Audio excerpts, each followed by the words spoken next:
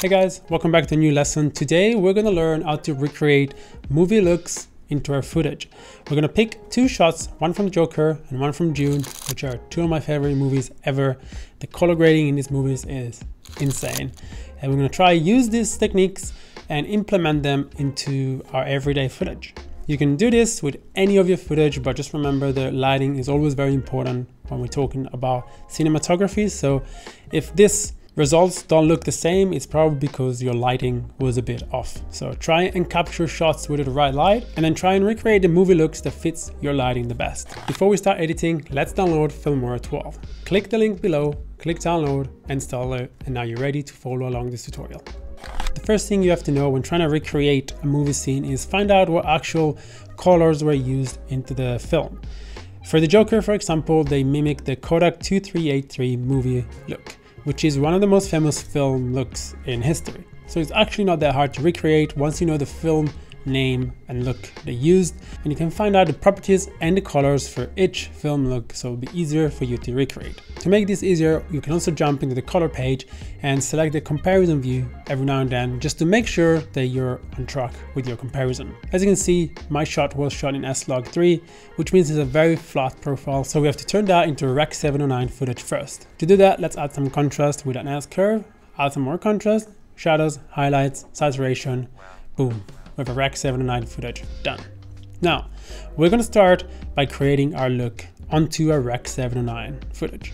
Again, as a reminder, it's not going to look exactly the same, but just make sure that you match the whites, the blacks, the shadows, the highlights, all of the tones together, and you're going to have a pretty similar look. Obviously, if we shoot this in the exact same condition, lighting condition, then you're going to have a very similar result. But if you want to just try and replicate the look and then use it for like a short film, there's obviously different lighting scenarios, so it's not going to look the same. It's just going to be the same look. I usually start with color wheels just to adjust the highlights, midtones, and shadows.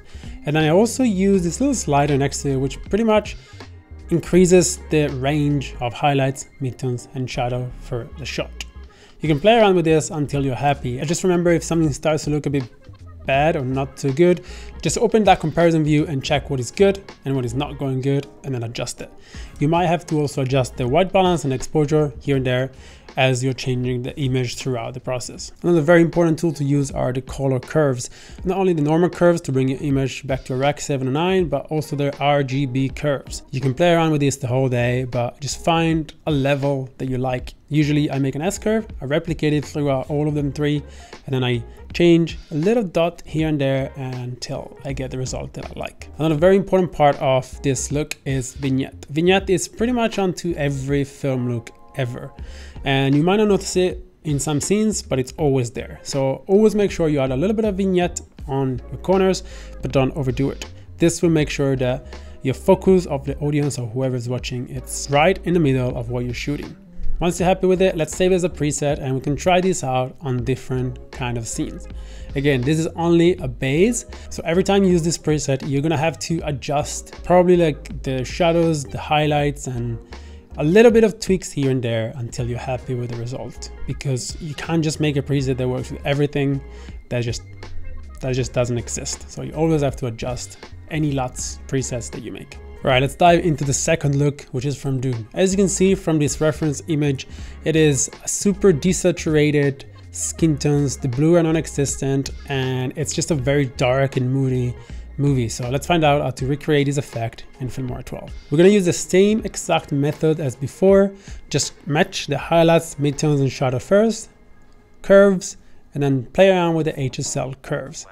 In this example, I actually find it very interesting that I had to play around so much with the whites and the blacks just to match those levels, because as you can see, sometimes your shot is going to be not as contrasty as the shot that you're looking at, and the best way to do this is not actually adding contrast or with the curve, it's playing around with the whites and the blacks. This is very, very important to remember, because if you just add contrast, it's gonna change the whole image. You definitely need a lot of practice with this, because it's not an easy thing to do to replicate movie looks. But if you do this every day, once a day, spend 30 minutes on it, trust me, you will learn so much more about color and you will become a better colorist like that. The best part about this is that you can keep creating presets until you make one that is perfect for your style, for your look, that you actually enjoy. And then you can just make little tweaks here and there, but the more looks you recreate, the more you learn, the better filmmaker, editor you become. So definitely give this a shot. Thank you guys for sticking around until here, and I'll see you guys in the next video.